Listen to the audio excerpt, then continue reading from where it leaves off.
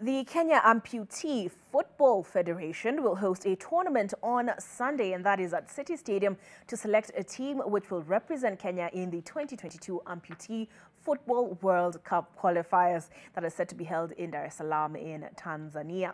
The federation received a financial boost of 1.5 million shillings from betting firm ODBets to assist the federation in hosting the tournament.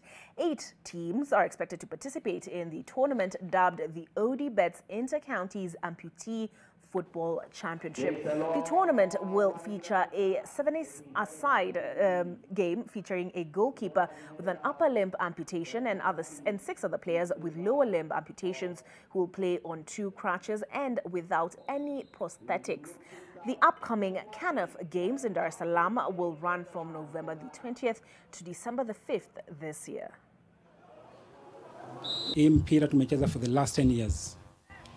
And for the last 10 years, this is actually the very first time we're having a title sponsor for anything.